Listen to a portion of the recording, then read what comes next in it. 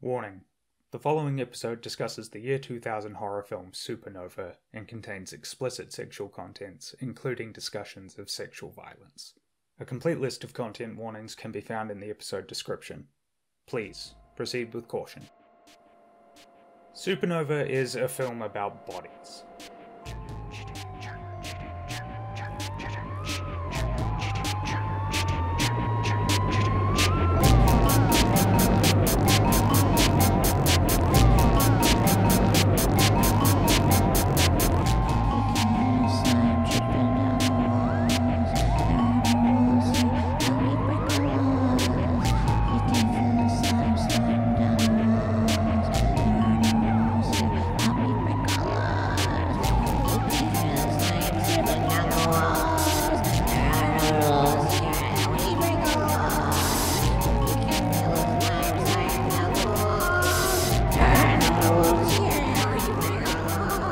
Hello and welcome to the Most Maligned Horror Podcast, a show offering critical analysis and contextualization of the horror films of the early 2000s. I am your host, Macaulay Elijah Quinn.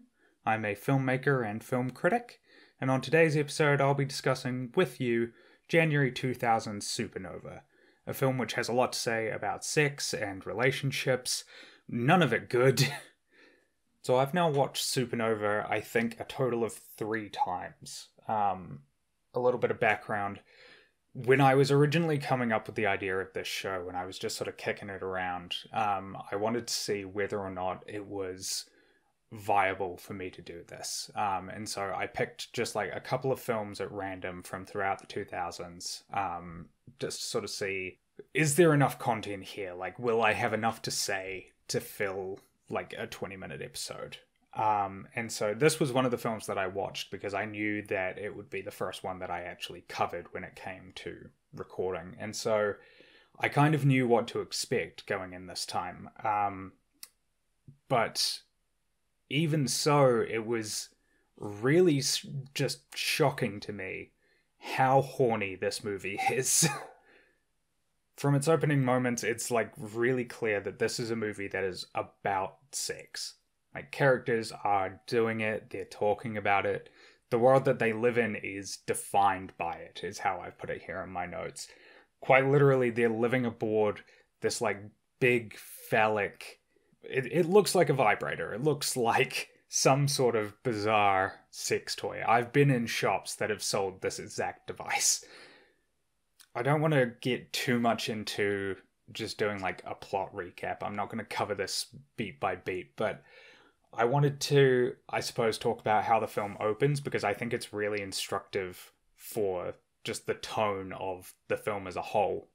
Ignoring the, like, generic Star Wars opening, the, like, shot of space with a ship that, like, comes in from off-frame, Supernova actually, like, properly opens in the sleeping quarters of the computer technician Benjamin, who has a very weird relationship. I'm going to talk a bit more in detail about the relationship that he has with the computer's artificial intelligence called Sweetie. But basically, she wakes him up in the middle of the night to play a game of chess. And then immediately after that, we smash cut to 2 medical technicians, a guy named Jerzy and a woman named Danica, who are having sex in the ship's anti-gravity chamber.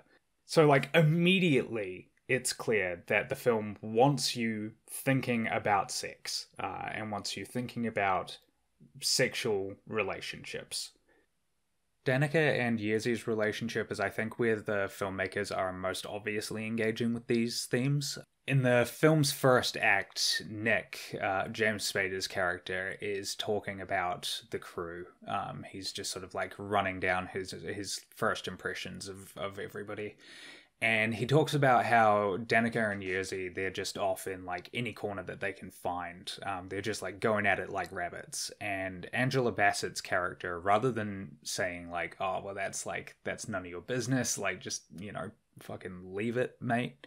Instead, she frames it as, well, that's how you survive out here. That's, you find comfort where you can. When you're out in space and you're a million miles away from, anyone and anything, you need companionship.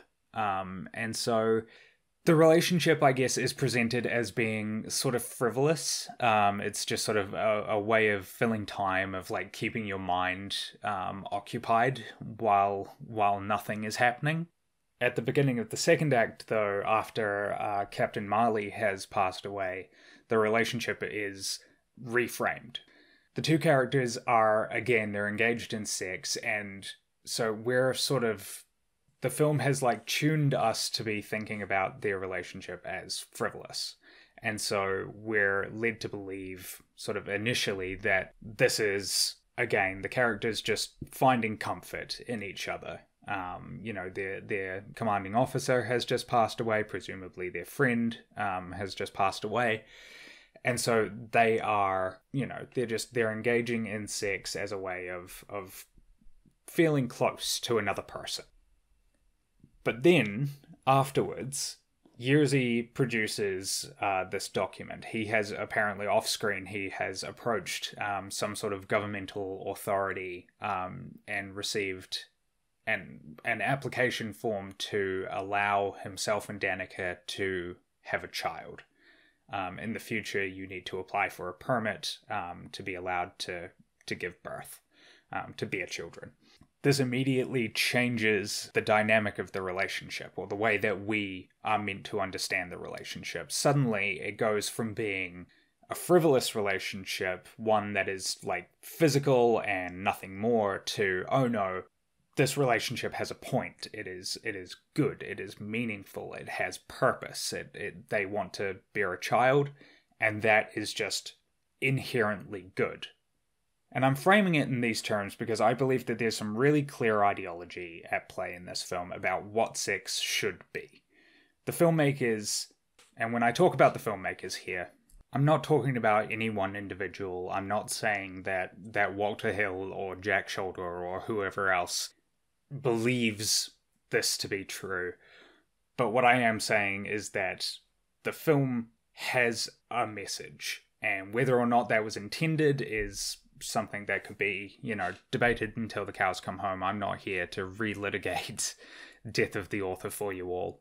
But I think that it's very clear that the film wants us to believe that sex is about the creation of life, and that is it. And that to engage with sex for any other reason, whether that be to exert power over another person or for just personal pleasure, that is in some way wrong. Or perhaps like morally reprehensible, let's say. I think it's really interesting to note here that Danica and Yerzy both die as a result of sex that they have had outside of their relationship. Sex that is bad because it is being done solely for pleasure. The characters have given in to temptation, and so they must die. That's how this works. That's how this film presents it. What tipped this film over the edge for me from being just a film that had weird sexual politics to a film that had actively bad sexual politics was the relationship between the computer technician Benjamin and the computer's artificial intelligence, Sweetie. This relationship is, I think, deliberately queer-coded. I think that it would be very easy to read this as being an asexual relationship. The two characters are very, very flirtatious with one another. They enjoy playing chess. I almost said playing sex there. That is because chess, I think, is as close as these characters ever come to sex. There's a couple of different instances where this comes up. Like Danica and Yerzy's, Benjamin's relationship with Sweetie is initially framed negatively, being presented as like strange or aberrant. The difference being that their relationship is never reframed in the way that the aforementioned couple was. And I think that this makes sense, because if we're to take this film at its word, that sex is only good or can only be good when it is done with the intention of bearing a child, then it makes sense that Benjamin's relationship with Sweetie, which can necessarily not bear a child, is bad. It is a bad relationship. It is lesser and it is worthy of derision. It's interesting then to think about the way that Nick and Kayla's romance is like presented in the film, because it really only exists in one scene at the beginning of the film's second act, where the two characters share a drink following Captain Marley's death. It's implied here that the two characters sleep together following this short scene, but pretty much immediately afterwards, Nick is stranded on Titan 37 by Carl, and he's not seen again until the beginning of the film's climax. And so otherwise, outside of a professional context, the characters, they've hardly ever interacted.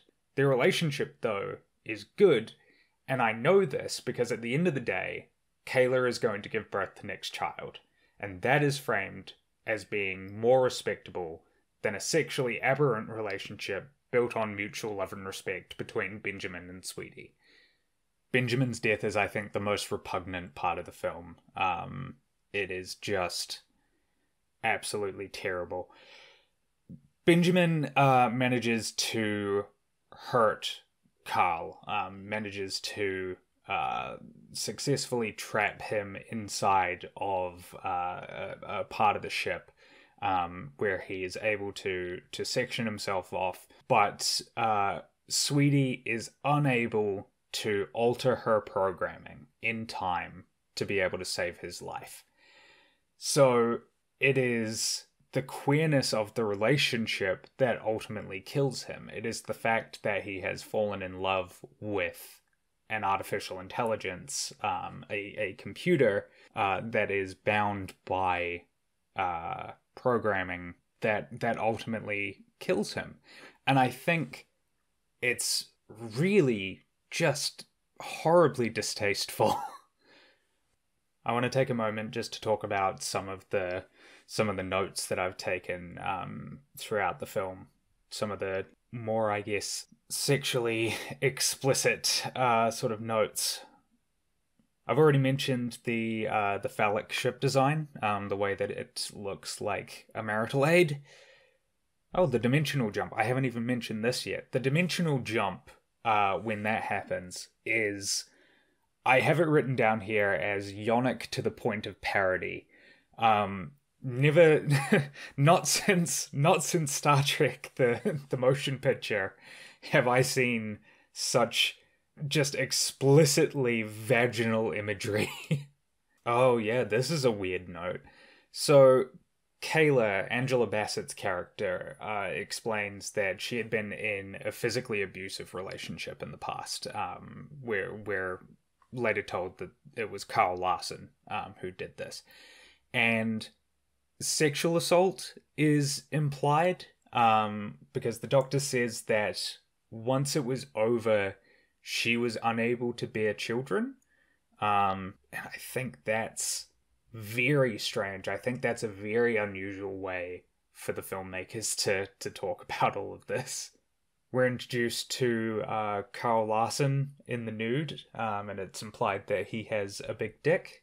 One of Carl's first acts aboard the ship is to cuckold Jersey. I find this really, really funny. Pretty much immediately after waking up, he begins flirting with Danica, and she's really receptive to it. He manages to convince her that she should sleep with him because it would help her to decide whether or not she truly wants to have a child with Yerzy or not.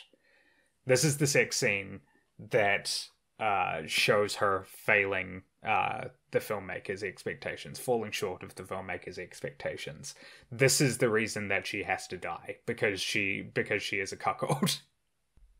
So I've not yet talked about the film's MacGuffin, the ninth dimensional object, which in my notes I have just repeatedly called the space egg.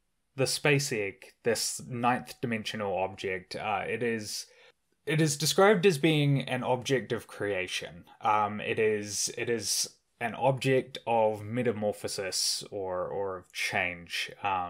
It is said that it will permanently rewrite existence as we know it. Within the plot, that is sort of, I guess, the big threat is what will happen if Carl is allowed to utilize this object. I think it's pretty clear that what this object actually is a stand-in for sex. Big brain moment here. Upon first discovering the object, Danica immediately comments that it looks like a dildo. Yerzy falls sort of madly in love with the space egg, to the point where there is a sex scene between himself and the object, in which he penetrates it with his fist. The egg is seen like pulsating, and there is some moaning laid into the soundtrack. It brings Yerzy a massive amount of pleasure to be doing this, and when we see him, a little bit later, he's seen completely nude, cradling the object. The contact that he has with the egg is what ultimately kills him. It is the fact that he becomes obsessed with the egg that drives him to fight with Carl, and ultimately to die.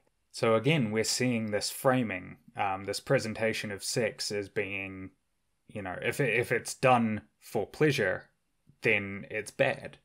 The film ends with the space egg reacting with the gravitational pull of the blue giant star. And as a result of Carl's actions earlier in the film, where he had destroyed the dimensional stabilization pods aboard the ship, Kayla and Nick are forced to seal themselves into one pod. They're designed for a single person. Nick and Kayla, though, are forced to strip naked, and they jump into the pod, where they embrace one another. And the dimensional jump that occurs results in them sharing DNA. It's some negligible amount, but it does result in Kayla becoming pregnant. Again, just to reiterate, Nick and Kayla throughout the film have had a really combative relationship. They had one moment of sort of emotional closeness, but their relationship is ultimately good, and we're supposed to feel good about them being together because of the involvement of a child. I think that'll probably do it for this episode. Supernova is a very weird film, and I don't think that I would recommend that you watch it. It has some very, I think, outdated views on sex and sexual politics, which I just personally found very, very hard to stomach. I'd like to thank Yanka Glonis for the use of her track Slime Dripping Down the Walls off of the album Fun Time Party Gal. A link to that album and to their Bandcamp can be found in the episode description. If you have any comments or queries regarding the show and you want to get in touch, you can do that either on Twitter at Most Maligned or via email mostmaligned@gmail.com. If you enjoyed this episode, I'd ask that you please consider supporting the show at patreon.com/mostmaligned, where for just $5 a month you'll receive exclusive access to Take Two, a semi-weekly show offering critical analysis and contextualization of those films which, for one reason or another, have not made it onto the main feed. Next week, we'll be discussing February 2000's Cabin by the Lake, a sort of post-Scream slasher film made for the USA Network. And until then, this has been the Most Maligned Horror Podcast.